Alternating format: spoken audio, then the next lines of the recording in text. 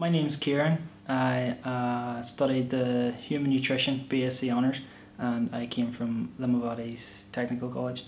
The most enjoyable part of the year for me was without a doubt my placement year, which was a sandwich year between years 2 and 4.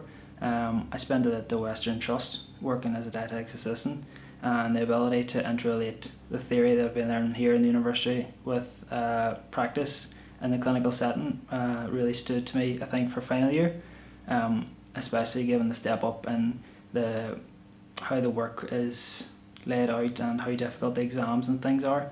Beyond that, the student life here at Ciaran is brilliant.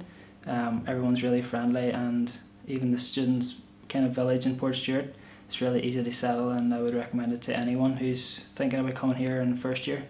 When I joined in first year, the first thing I did was join the men's Gaelic and rugby clubs, and I found that a brilliant way to help me settle and met new friends immediately.